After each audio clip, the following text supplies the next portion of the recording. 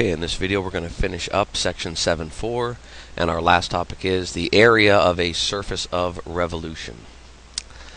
So definition here in the blue box: if the graph of a continuous function is revolved about a line, the resulting surface is a surface of revolution.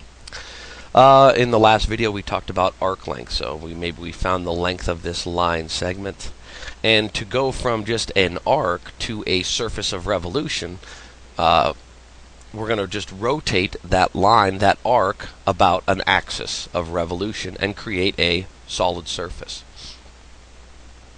And here's some of the calculus mumbo jumbo that goes behind it. In essence, if we just take right here is our formula for the arc length. We have our integral from a to b of a square root, and under the radical is 1 plus the derivative squared. That's our arc length formula. To change that into a surface area formula, we just put a 2 pi out front of the integral sign, and r of x is our distance from the axis of revolution, or our radius. If we're with respect to the y-axis, it's 2 pi, integral from c to d, r of y, and then our radical 1 plus the derivative g prime of y, quantity squared. So, example 5. Find the area of the surface formed by revolving the graph of f of x equals x to the third on the interval from 0 to 1 about the x-axis. So the x to the third between 0 and 1 is in the first quadrant, opening upward almost like a parabola. We're going to create that arc and then spin that arc around the x-axis.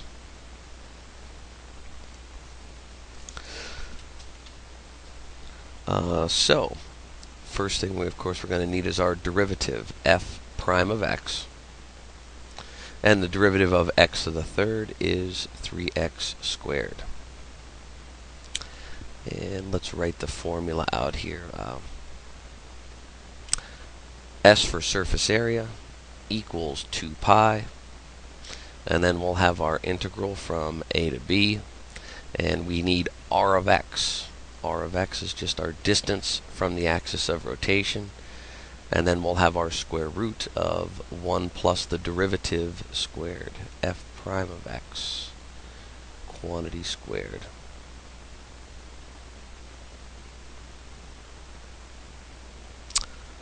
And don't forget the dx. So let's start plugging in the numbers from our problem. Surface area equals 2 pi. Our integral is going to run from 0 to 1. R of x is our distance from the axis of rotation. Our axis of rotation happens to be the x-axis, so our distance away from our axis of rotation is just given by the function. Here's our curve for the x to the third. How far away are we from our axis of rotation? Well, that's just how far are we away from the x to the third function. So r of x is x to the third. And then we're going to have our radical. And under the radical, 1 plus our derivative, 3x squared, that quantity squared, dx.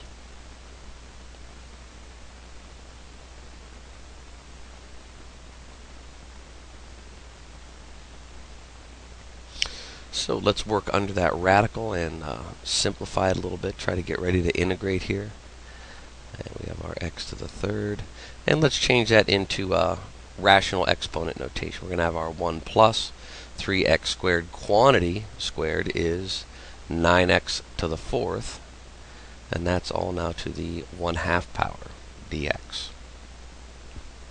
Alright, it looks like we're going to do a u substitution here. Here is our inner function. We're going to let u equal 1 plus 9x to the fourth. So du would be, if we derive that, 36x to the third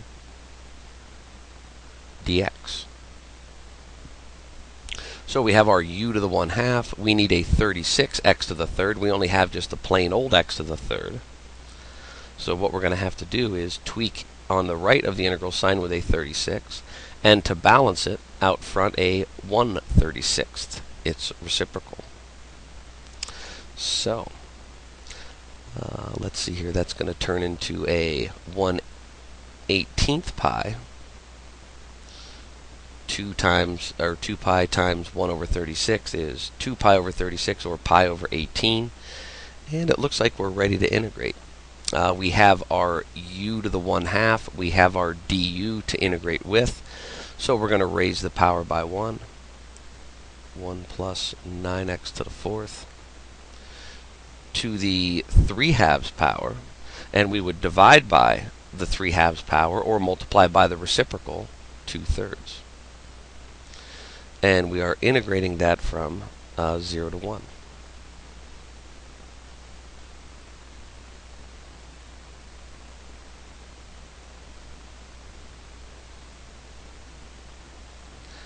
And let's see here, 2/3 times pi over 18 we can reduce on the diagonal. That'll turn into a 9.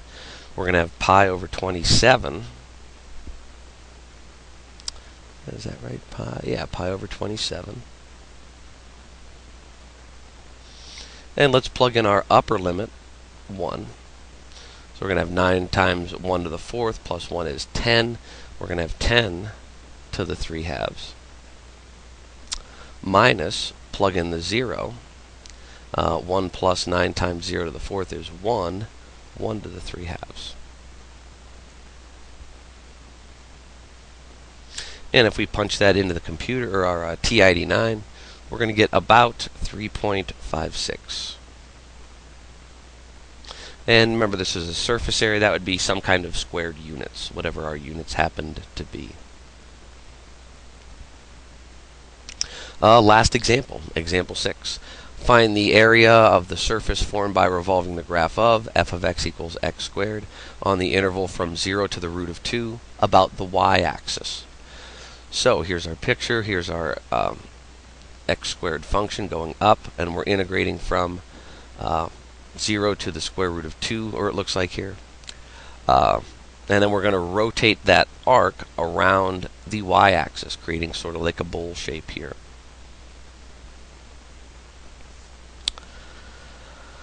Let's see. So our surface area is 2 pi integrated from a to b, and it's r of x times r radical 1 plus the derivative f prime of x quantity squared dx.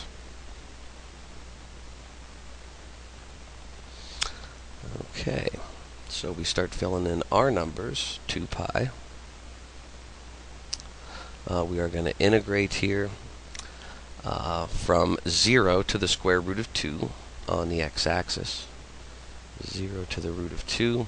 R of x is our distance from our axis of rotation. So let's see here. How far away are we from our axis of rotation? Remember, we're rotating around the y-axis, and here is our function. So this kind of looks more like something we've seen more with the shell method. How far away are we from our axis of rotation, the y-axis? Well, that's simply just our x-coordinate. So in this case, it's not the function that tells us how far away from the axis of rotation we are. It's just the x coordinate that we're plugging in at the time. And then we have our radical, 1 plus. Our function f of x was x squared, so its derivative, f prime of x, is 2x. 2x quantity squared dx. And let's work under that radical. And let's even change that radical to a rational exponent. So we're going to have 1 plus 2x quantity squared is 4x squared, and that is to the half power.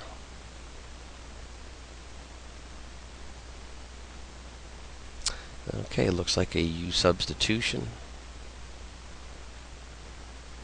So let's see here, if we let what's in the parentheses equal our u is equal to 1 plus 4x squared.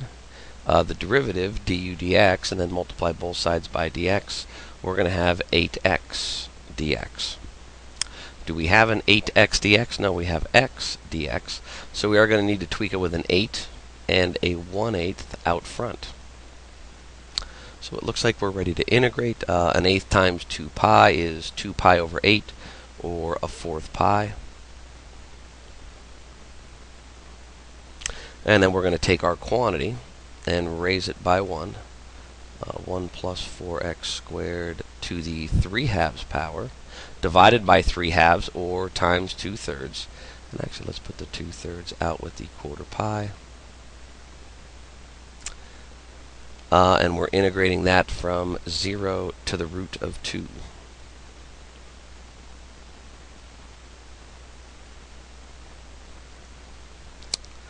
Okay, out front, 2/3 times a quarter pi. We can reduce on the diagonal and get pi over 6. And let's see what happens when we plug in our square root of 2. Square root of 2 squared is 2, times 4 is 8, plus 1 is 9. 9 to the 3/2 power, minus, plug in the 0. That wipes out this term, and we're left with 1 to the 3/2.